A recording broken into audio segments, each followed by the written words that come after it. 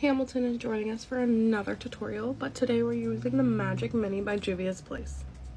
Okay, we're gonna take this shade and pop it in the crease, as we usually do.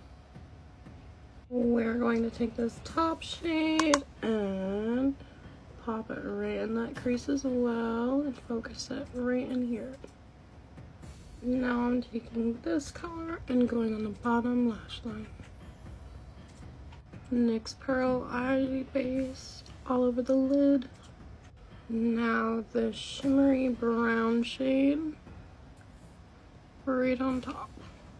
I'm going back in that blue shade and I'm going to create a wing. Making sure I have enough. Okay, so starting from the bottom lash line.